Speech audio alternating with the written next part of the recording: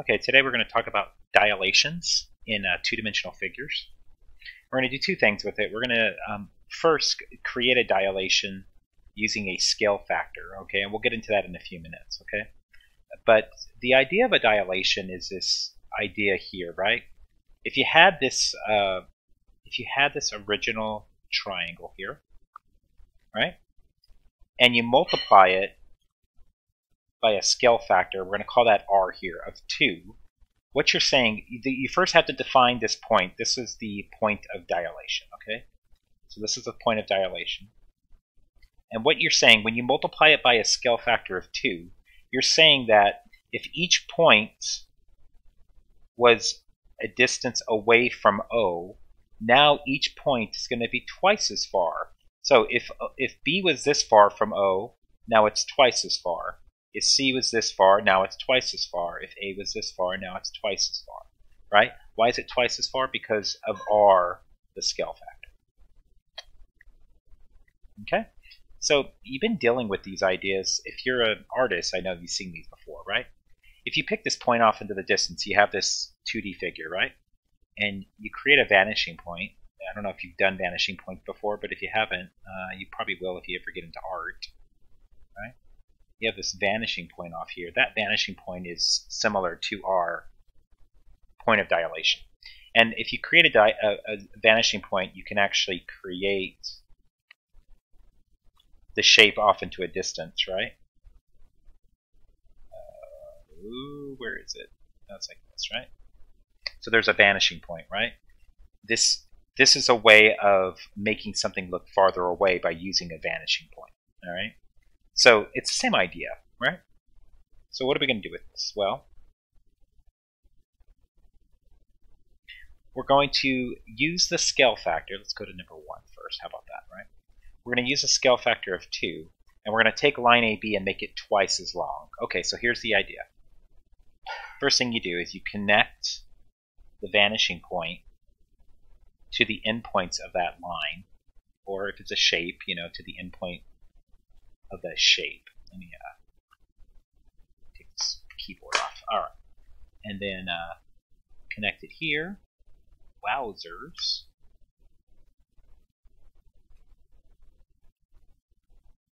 Right, so we got this line like this. All right, and so all you're going to do is, if you measured this distance from S to A, right, you're just going to make it twice as long, right?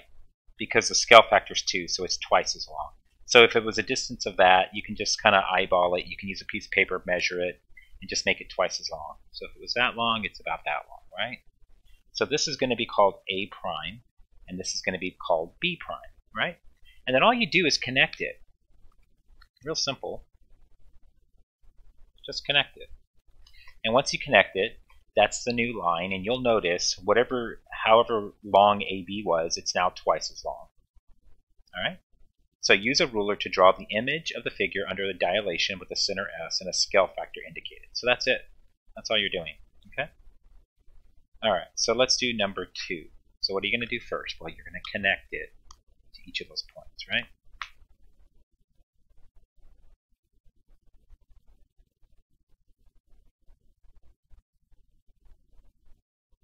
Okay, so this time the scale factor is 1/2. That means they're half as big, right? So R prime is going to be about right there. And you can measure this for real, right? Let's see, S prime is probably somewhere around there. And that one's somewhere around right here, right? That's T prime. And if I connect those, right? Watch if I connect those. I will get the same shape again, only it will be smaller by a scale factor. And in actuality, if the scale factor, this area, well, you know what? I'm not going to get into that right now because there's a whole other concept I could talk about. But you'll notice, right, each side is half as big as it was because we followed the scale factor. That's all you're doing. It's pretty easy, actually. All right, so let's do this next one. Have no idea why that line is there. I think I'm going to use it in a minute, but here's all you're going to do. So take point ST and extend it, right? Take point SC, extend it, right? And then all you want to do now is make them twice as long. So if they were this long, if ST was this long, then you want to make it 3 times as long, right? So if SC was that big, so it's 3 times as long, somewhere around there, right? No idea what this line is. I'm going to ignore it, okay? This looks like a typo of some sort. So loosely, that is going to be... Oh, yeah, point S is there, so we're good. All right. So this is T prime, and this is C prime, right? All right, that's it. So here's S this time. So this one's kind of more difficult, right? What are we doing? A scale factor of 2/3. Okay, so I'm gonna connect the dots. Now when the scale factor is less than 1, the shape is gonna get smaller, right? Alright, so here's what I do. I take whatever MS was, and I make it 2/3 as big. So I'm going to break it up into 3 pieces, and I'm going to take 2. So that's going to be M prime. I'm going to break it up into 3 pieces, and I'm going to take 2. So that's going to be P prime.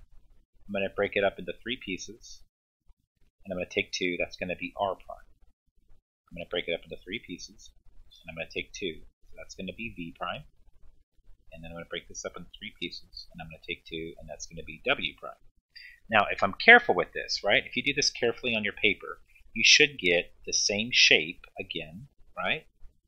Only it'll be a smaller version of it.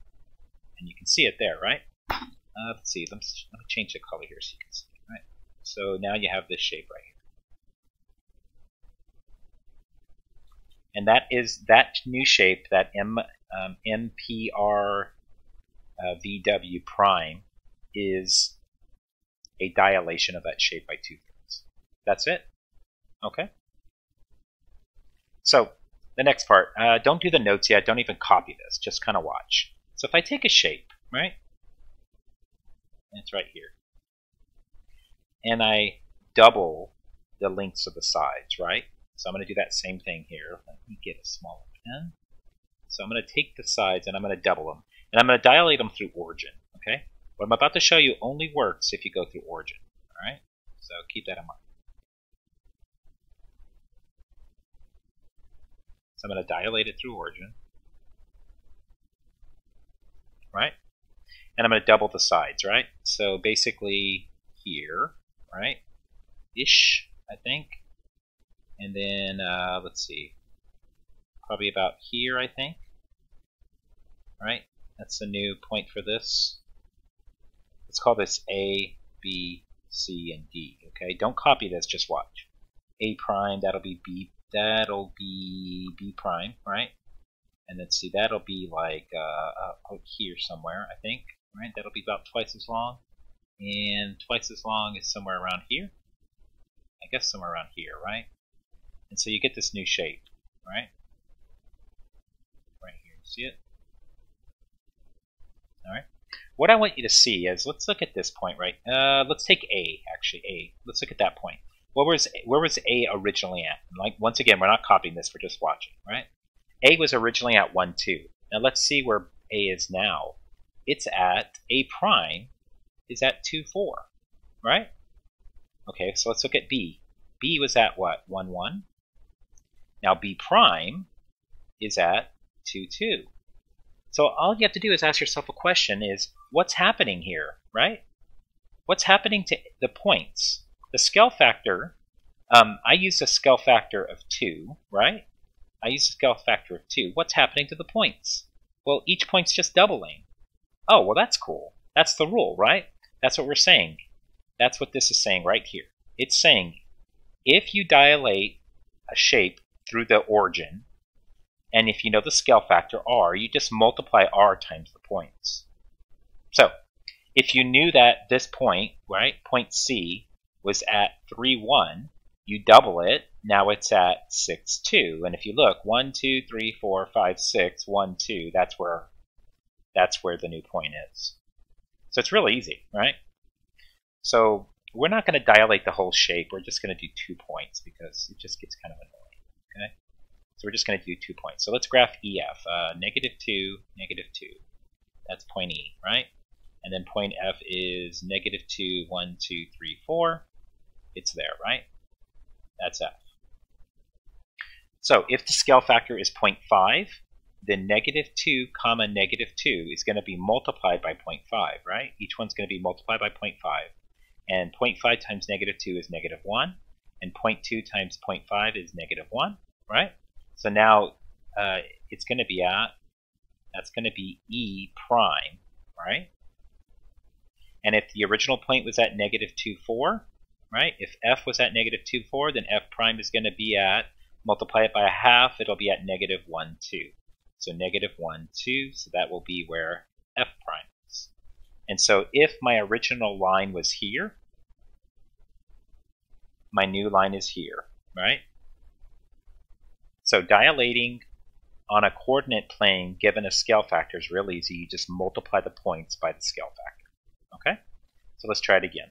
If the points were at, let's do A and B. So the point was at -2, -2, and the point was at -1, 2. So that's A and that's B. All right? Multiply the points by 2. So this will be at -4 and -4. And this will be at -2, 4. Right? So 1, 2, 3, 4. 1, 2, 3, 4. This will be the new A prime. And then -2, so 1, 2. 1, 2, 3, 4. So this will be B prime right here. So my new shape is like this, right? If my old AB was here, my new AB is going to be here.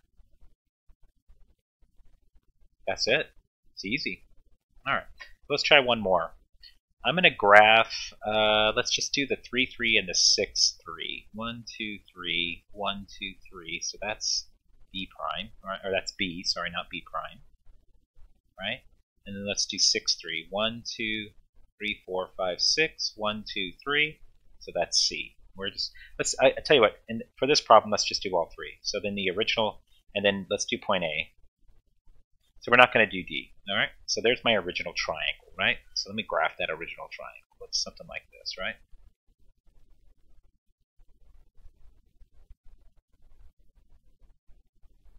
Right, something like that. Okay, then what are we going to do? We're going to multiply the scale factor by 1/3. So each point is going to be multiplied by 1/3. So A prime is going to become, that's real easy. You multiply it by 1/3, it's still 0, 0. So A prime is still the same point. Oh, I put primes here, didn't I? They were not supposed to be primes. A, B, C, right? Where's B prime going to be? It's going to be at 1, 1, because 1/3 of 3 and 1/3 of 3. Where's C prime going to be? 2, 1. So let's graph those points. 0, 0. So if I was to graph that new point, it's right there. That's A prime also. So A is also A prime. B is 1, 1. So that's B prime, right? That is not B prime. That is not 1, 1. Here's B prime. B prime. And C prime would be at 2, 1. 1, 2, 1. That's C prime. So there's my new shape right there. Yeah. That's it. Pretty easy stuff. Not going to be hard at all. All right. I'm not even going to do the last example. Go ahead and work on these. I'm here to help you, so if you need help, send me an email or leave a post on my YouTube channel, and I'll be more than happy to help you out with this. All right? Good luck.